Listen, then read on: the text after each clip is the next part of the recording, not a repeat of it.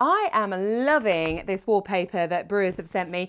It's from a range they partnered with Mini Moderns to create to celebrate Albany's centenary. Now, my favourite design is the Fab one, and mainly because it straddles retro and modern just perfectly. And the mustard colour is hot, but I'm actually really drawn to the harvest orange one, not least because it matches my favourite jumper.